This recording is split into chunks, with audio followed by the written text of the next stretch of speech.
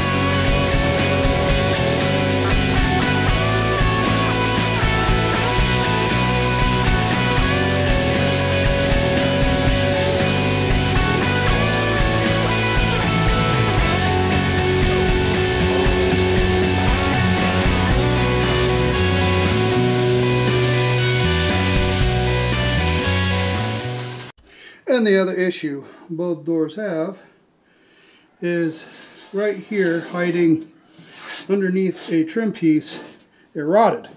Both doors are this way. So we need to get in here and fix these rusted out areas. Okay, there are 3 distinct rotted out areas on this bottom of this door.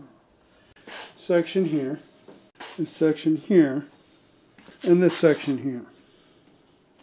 There's pitting along here, and really this section here you can almost say is this here, and then there's this here, and then there's this here. I think I'm just going to cut it inside there and weld it, and if it gets welded to the door skins, so be it.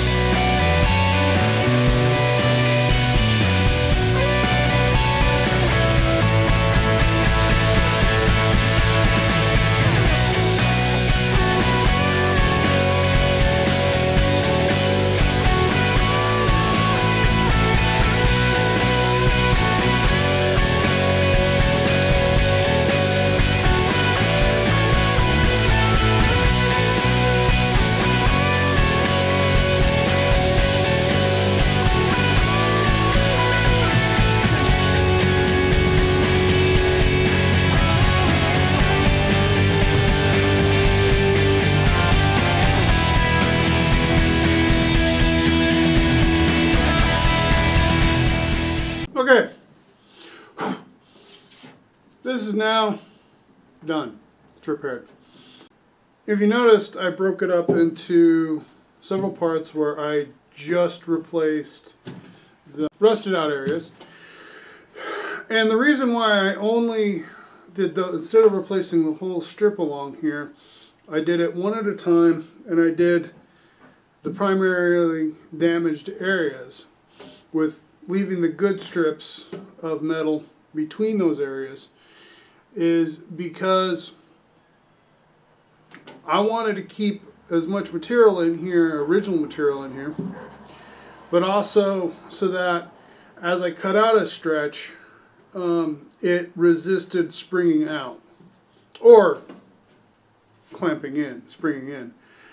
Either way would have made this bottom lip real weird, and it'd mean a lot more body and metal working to get it to fit well on the truck. That was the reason why I did it that way. Some forethought on my part, I know, don't get used to it, but it does happen on occasion. Now, of course, it's just good practice whenever you weld something like that to schmutz it with the short fiber body filler to help seal it, and then I sanded it down to make it nice and smooth, exposing some of the stuff that I worked on. All that said, a piece of trim fits down here and is going to hide pretty much all this work, but it needed to be done to preserve the bottom of the door. There are drain holes here underneath the bend, so, and those are open and free and clear. So this should now be good for another 80 years. Which, I mean, at the end of the day, that's kind of what we're looking for, is to preserve this old piece of steel for future generations. And that's what we're after when we're doing restorations like this.